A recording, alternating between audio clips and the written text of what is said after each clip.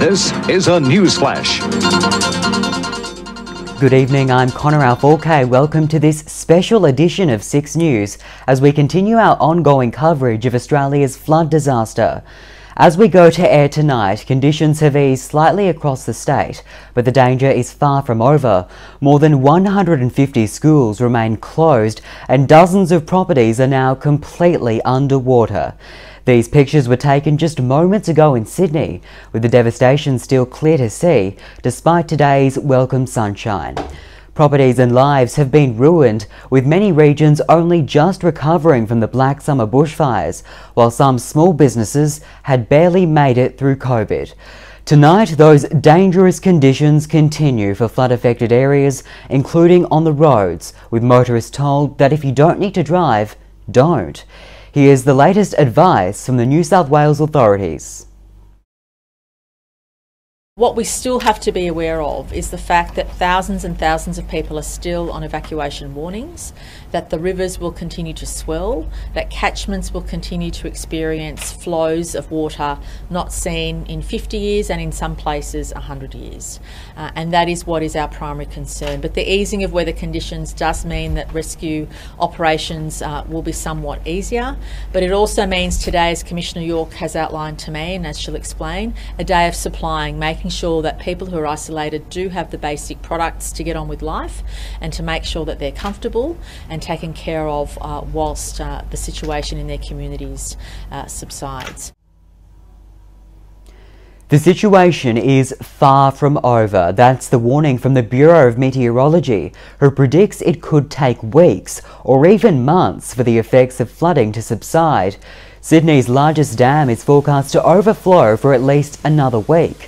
And there's more rain on the way for much of the east coast, following several days of flash flooding in Queensland and New South Wales. The heaviest falls have now cleared. However, tonight there are fresh warnings further inland.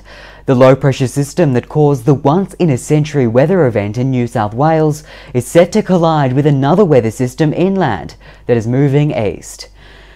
And while New South Wales is indeed the worst affected state, it is not the only one that's been battered by wild weather.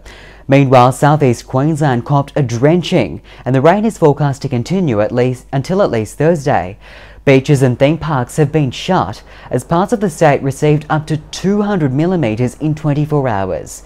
Flooding has worsened on the Gold Coast and in nearby regions, with an emergency alert issued late yesterday for residents north of Pimpama. A total of 10 million people across every Australian state and territory, excluding Western Australia, were affected by weather warnings yesterday. Now, it's been almost a week since the rain began to fall. The weekend saw the situation escalate dramatically. Some roads, trees and houses were completely submerged by floodwater. Areas resembled inland seas. So far, around 18,000 people have been evacuated in New South Wales. Almost that many remain on notice to evacuate.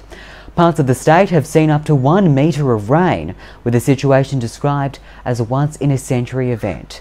Emergency personnel from Victoria and Queensland have been deployed to New South Wales to help with the unfolding crisis, but there are concerns that assistance still isn't enough. Take a look at this. A 9 News cameraman filmed this stranded driver calling for help before she was rescued by fellow locals. It's a scene we've seen many times over the past week. I've called the police. They're coming.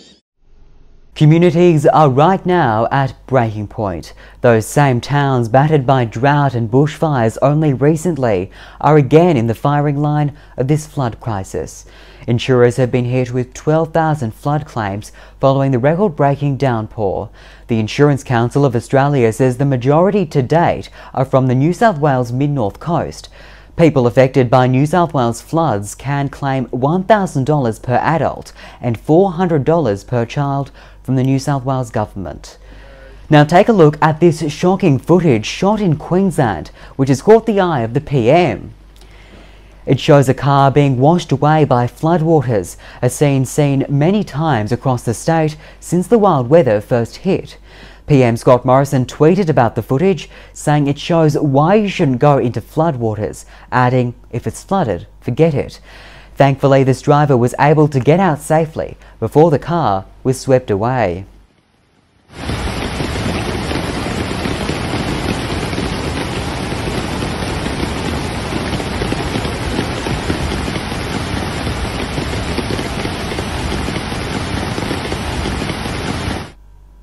There's been so much heartache, so much devastation in so many places, but there have also been moments of levity. Take a look at this Sky News reporter in Taree, New South Wales, reporting live when she was interrupted by something unexpected. I spoke to one local earlier before who said that they believe that this town was flood-proof after the 1970s flood. Social media has also been the place where we've seen residents tell their stories, including this Port Macquarie resident posting to TikTok about their backyard completely going under. The flood emergency has made international headlines as well in Russia, in India, Russia, the UK and US, where a spelling error from CBS News was quickly picked up by Aussie tweeters. See if you can spot it. Of course, the correct spelling was WALES. Finally tonight, a look at tomorrow. Here's the latest for New South Wales on the Bureau of Meteorology's website, with the rain easing significantly since the weekend. And on the national map, Brisbane, Sydney and Canberra is set to have some welcome sunshine tomorrow, while light rain is expected in Melbourne. Partly cloudy in Adelaide, hot in Perth and heavy storms in Darwin. And that is this special edition of 6 News for this Wednesday. You can find the latest on the flood disaster on our social media pages, Facebook, Twitter, Instagram, TikTok and Lit, and at our website 6newsau.com. We'll leave you now with pictures of the wild weather in both New South Wales and Queensland.